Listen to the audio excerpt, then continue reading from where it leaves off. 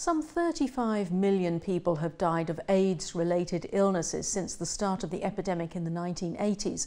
There are no effective treatments, so deaths from the disease have fallen by 45% since the peak of 2005. But around 2 million people still contract HIV every year, and 1 million die each year too. HIV and AIDS may have receded from the headlines, but the crisis is far from over. Well, to discuss what's being done, we're joined now by Hanneke Schuitemaker, Vice President and Head of Viral Vaccine Discovery and Translational Medicine at Janssen Vaccines, part of the Janssen pharmaceutical companies of Johnson & Johnson, and Matthew Hodson, Executive Director of NAM, the HIV/AIDS advocacy organisation. I'm Sarah Lockett. Welcome to the Business Debate.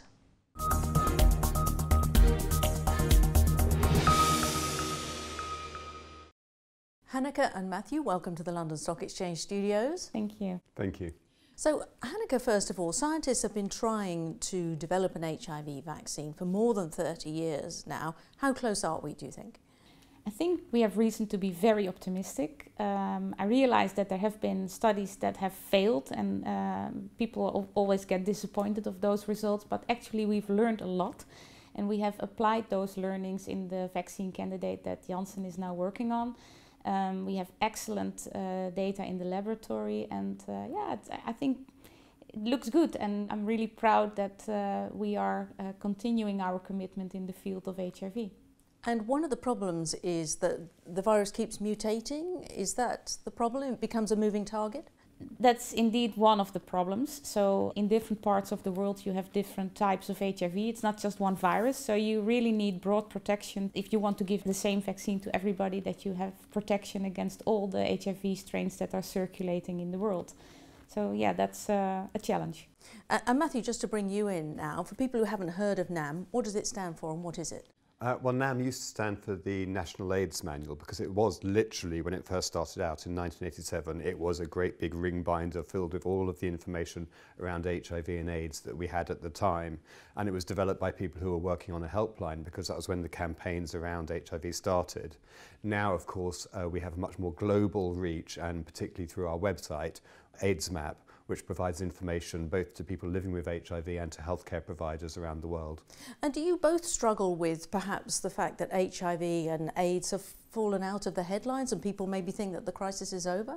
First of all, I think it's absolutely fantastic that we now have treatment which is effective, but the crisis is far from over. I mean, if you look at even in the UK, we're still seeing about 6,000 people diagnosed per year, and we have about 100,000 people now living with HIV in the UK. And then if you look globally, it's, you know, we're talking almost 40 million people who are infected, with another 2 million people becoming infected each year. So we're talking now about the numbers of people and can we control it? And then the goal is, can we eradicate it? Yeah, and I think the biggest problem is that although there is antiviral therapy, that a lot of people are not aware of their HIV status, so they don't take therapy and then they are infectious to other people. So if you are not aware, you're not treated, you still transmit to another person. So only a vaccine can stop that transmission chain. And there are several pharmaceutical companies who are all competing to find a vaccine. Are you all more or less doing the same thing, taking the same approach? What is Janssen doing that's different? Janssen's approach is really aiming at a vaccine that will give global coverage. So we use what we call mosaic inserts to have proteins of HIV that represent all the different types that are circulating in the world. And we bring these proteins in with attenuated, harmless common cold viruses. So we use a virus as a vehicle to bring in an HIV protein. And it cannot cause HIV, it's completely harmless, but it does elicit protective immunity against HIV. And we've very promising data in the lab with this platform. And Matthew, we've seen HIV sort of transformed from a death sentence to quite a manageable disease now, and there are even preventative treatments. So why do we still need a vaccine, do you think? I mean, you're absolutely right. I mean, you know, it's amazing that we have now reached the point where HIV is no longer a death sentence, so long as you have access to treatment. But what we've seen throughout history is that it's only when you develop a vaccine that you're actually able to eradicate a disease. At the moment, we can control it, so long as we have access to treatment. But if we're talking about eradication, if we're talking about global eradication, a vaccine is what's needed. You can't treat your way out of it. No, and I think that the point that I made before is that a lot of people are not aware of their HIV status, so they are not on treatment. And also the logistics of bringing treatment to everybody who needs it is quite challenging. So a vaccine is likely the only solution to break the chain and to solve this problem.